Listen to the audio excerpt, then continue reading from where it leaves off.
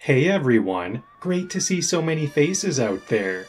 You know, I read today that scientists performed a transplant using a genetically modified pig liver for a human recipient, and I thought to myself, wow, science is really saving our bacon, isn't it?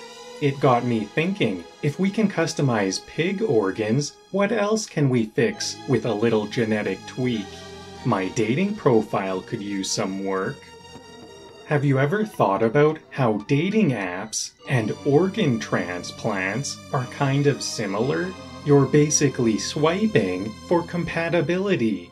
Oh, this one looks nice. O positive, non-smoker, enjoys long walks on the beach and not rejecting my immune system.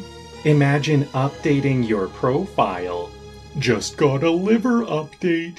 Now 20% more efficient at processing tequila. Let's take shots and see if we're a match. You know how assembling IKEA furniture feels like you need a degree in engineering? I'm waiting for the day when we get flat pack organs. This heart comes with an Allen key and indecipherable instructions. If you feel lightheaded or short of breath during assembly, please consult your manual. I can't even put together a bookshelf without leftover parts. I'd hate to see what I do with extra valves.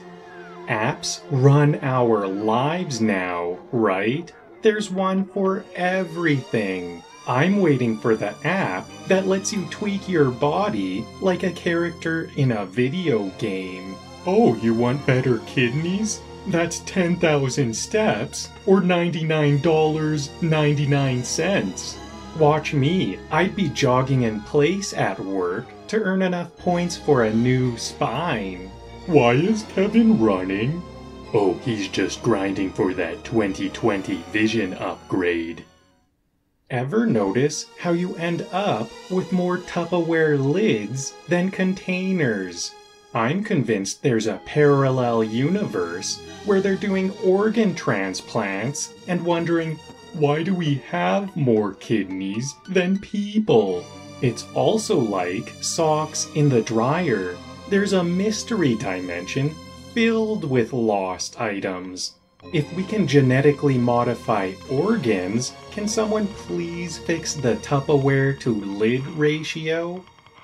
Speaking of modifications, remember school lunches? Mystery Meat could have really used some genetic editing. Today's special is chicken, now with enhanced flavor and less existential dread. But if we start modifying everything, I imagine reading labels like, "This apple now comes with built-in Wi-Fi." Great, my fruit now has better connection than my phone. Isn't it amazing? We can genetically modify organisms, but we can't find a way to not lose our keys. Imagine if we could engineer a tiny organ, a key pancreas, that just generates new keys when we lose them. Honey, have you seen my keys? No, just grow a new set. And watch, I'd still misplace my pancreas. We're living in a time when our cell phone's battery life is a genuine concern for survival. Sorry, I can't go out tonight. My survival rate drops to 10% when my battery does. Imagine if we treated our own energy like phone batteries. I'd love to help you move this weekend, but I'm at 20% and saving it for emergencies, like binge watching my favorite show. Self-checkouts were supposed to make life easier, but have you ever been frustrated by using one? Please place the item in the bagging area. I did.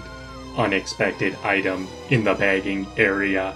That's my patience in the bagging area, and it's running low. If we can transplant organs, can we transplant patients? Asking for a friend.